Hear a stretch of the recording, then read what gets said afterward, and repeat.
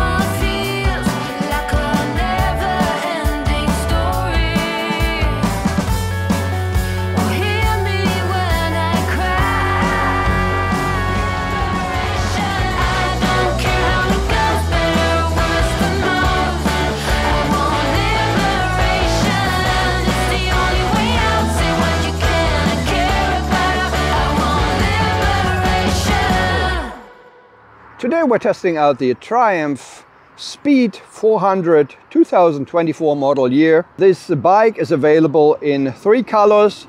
In this beautiful black, we have a beautiful red, and of course we have a beautiful blue as well. We also have a sister or brother product, which is the Scrambler 400X. I test rode this last week.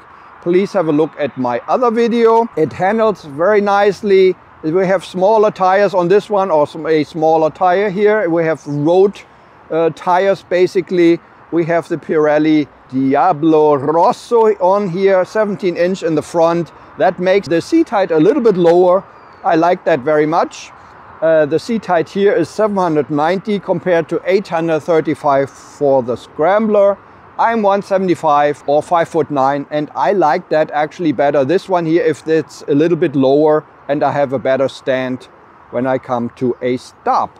So on the left hand side here of the handlebar, we have the clutch lever, which is, yeah, it is not too hard, not too soft, but well, it is actually a little bit hard to operate. I can still do it with 2 fingers or so, but still it is not so light as some other bikes, but I just wanted to tell you. We have very nice round mirrors. They're very stylish. They look very good for this bike, and it's good that you don't have to buy them separately. We have the light switch here, which is very handy for your index finger. We have the regular low beam here, high beam there, and if you push it, we have the passing light switch. We can also switch it between daytime running light or regular low beam. We have the info button here for the display. We have the turn signal switch here, and we have the horn here. On the right hand side we have the throttle here.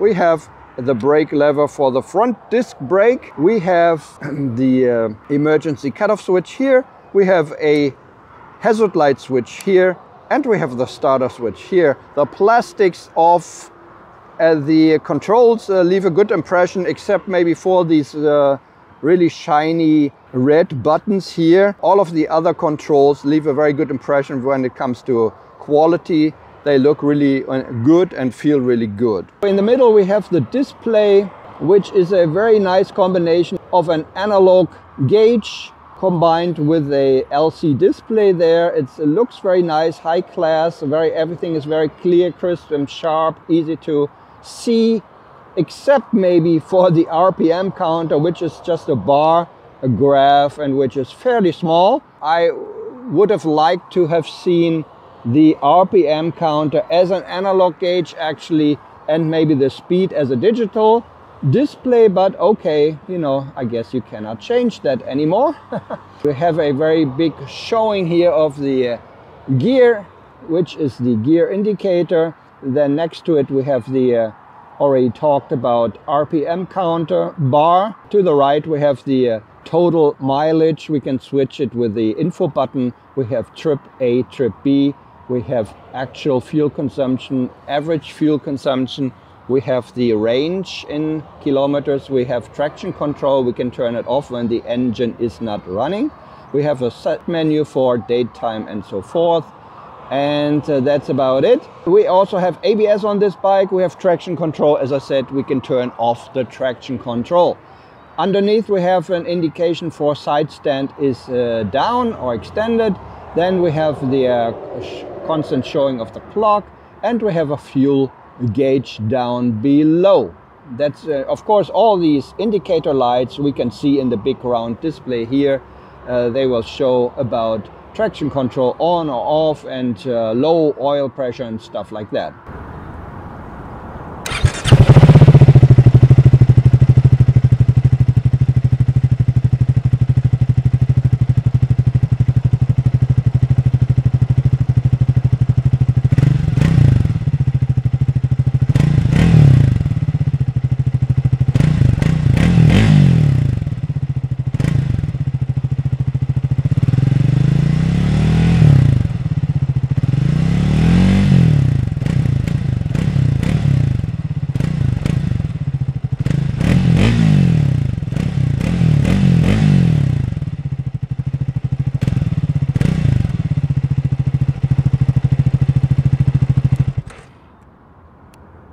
This is the Triumph Speed 400 2024 model year, and we'll take it out for a little ride. Let's go!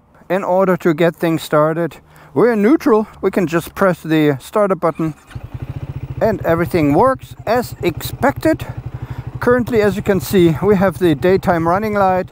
We can switch it to regular low beam or switch it to daytime running light. Interestingly enough, daytime running light actually has the LC display lit, but yeah, that's what it is. Let's switch it to regular light. Yeah, the seating position is definitely lower.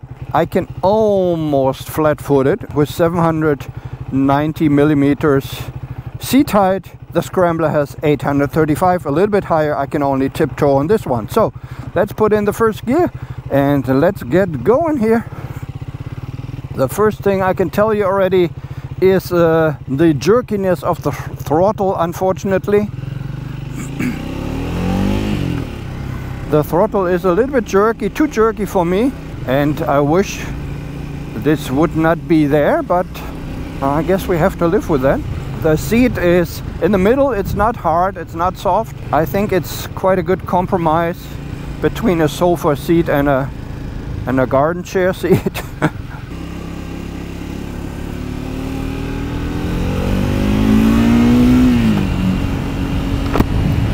Of course, when you are at higher speeds, this jerkiness is not so obvious anymore, naturally.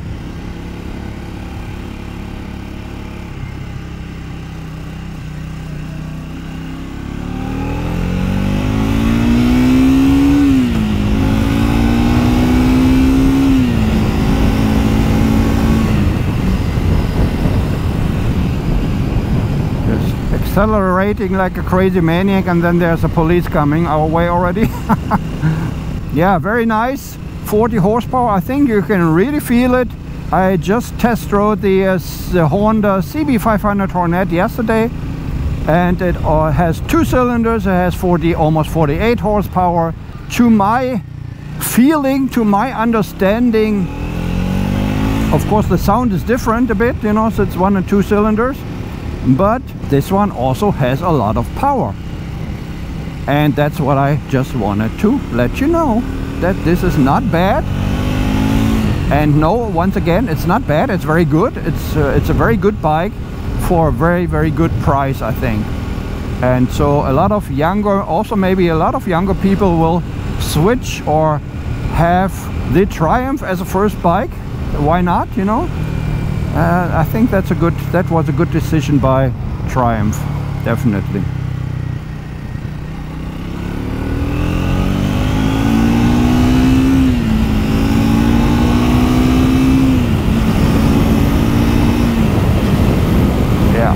the shifting, shifting into gear, everything works as expected. There are no problems with it. The handling is very good. It is fairly agile, a little bit more agile than the Scrambler because of the smaller front tire. I like that very much. Actually, I appreciate this one a little bit more than the Scrambler. At higher speeds also it is very straight. It's a very straight runner, but it is more agile in the corners, and I guess it would appeal to maybe a bit more people, this one here, than the Scrambler, also because of the seat height maybe. At around about 100 the vibrations start from the one cylinder, which is quite natural and to be expected, but if you go all the way up to maybe 120, the mirrors start shaking a little bit. The view gets a little bit fuzzy, so that's everything is a little bit out of focus. Not the best, but I guess this is just to be expected from a one cylinder, and you can feel the vibration, of course, not only in the mirrors but in the handlebar. But for regular riding on country roads where you don't go so fast, I don't think that is a problem. And some people say, okay, a motorcycle has to vibrate, and if it does not vibrate, it is not alive. I understand that. I just wanted to let you know everything I feel on my test rides. That's why I'm saying it. At higher speed it is very stable. So also, of course, you can go onto the freeway, highway, that is no problem. You can do it. You have a lot of wind, of course, in your face because it's a naked. Well, there's one thing actually I still want to mention in my English video here, which is when you go at highs like from 100, 122 kilometers an hour and you're on 6th gear, I think that's quite amazing because it only has 40 horsepower. That still you have quite a lot of torque here, as you can see. In the 6th gear, you don't see that too often, and I do really do like that. That's what I wanted to add to the test ride here as well. The only big complaint really that I would have personally, if I were to buy this bike, is the jerky throttle, which I don't really like. But maybe the dealer can do something about this. I'm not really sure. I don't know. Anyways, let's keep it fairly short and simple. It is definitely a very nice bike for this price, and maybe also to get into riding a motorcycle if you have just acquired A2 license. Definitely not a bad idea, and for around about 5,500 euro on the street, a very good deal, I would say. I can highly recommend it to you. I give 2 thumbs up for it, and that should conclude our test ride here of the Triumph Speed 400. Thanks very much for watching. This has been a ride out. Take care. Bye bye.